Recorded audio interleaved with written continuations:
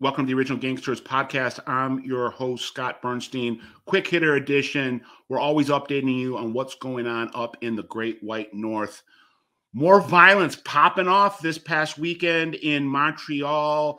The Great Canadian Mafia War is alive and well, guys. So this all has to do with what's this most recent kind of machination of what's happening in there.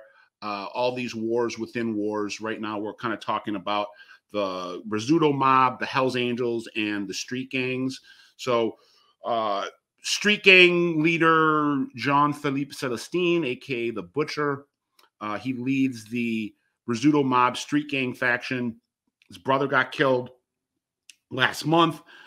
Then just in the last 72 hours, one of his lieutenants, a guy by the name of Jesse Furtado Bernard, was killed in a brawl at a strip club on the North Shore of Montreal at a place called Aux Gascons. Big brawl broke out, I believe, for a Thursday night into Friday. He was stabbed to death. They have a suspect in custody right now. And then just on Saturday night, Jean-Philippe Celestine's parents' house was riddled with bullets in a drive-by. More, just explosive dynamics to what's going on there. The Celestine crew is under attack. They took over for Greg Woolley, who had run the Rizzuto mob's street gang faction before. Woolley was assassinated in November.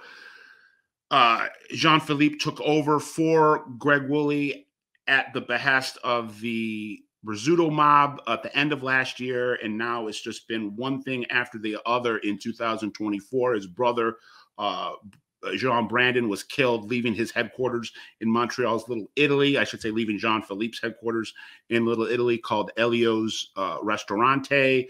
That was in the middle of February, and now one of his lieutenants is killed in a strip club. We're not sure if that homicide had anything to do with the tensions that are brewing in the underworld, or if it was just, you bumped into me, or you disrespected me, or you said something to me, and that erupted into a fatal stabbing. But there's no question that the drive-by at Celestine's parents' house is a message, another attempt to kill him, an attempt to kill people close to him.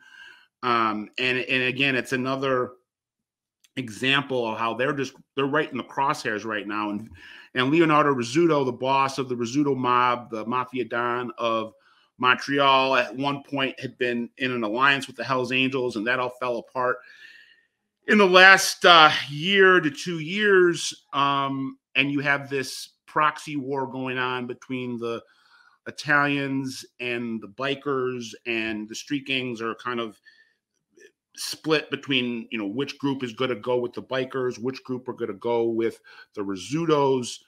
And it's just, it's chaos 24/7.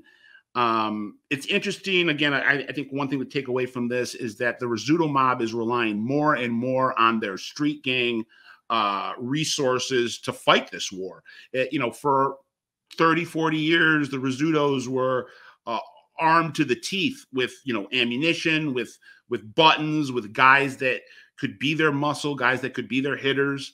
And via attrition, this war that's been going on and off for 15 years, they've lost a lot of personnel.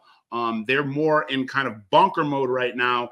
And from what I hear, they've shifted a lot of the responsibility for boots on the ground, muscle, drug dealing, collections to the ethnic street gangs. So it's definitely a shift. And Jean-Philippe Celestine, aka the Butcher, very feared, very respected. He avoided an assassination attempt 2 years ago. His house was raided back in December by authorities in relation to a cold case, murder probes that are going on. So there's a lot of stuff going on right now, and he is at the center of it.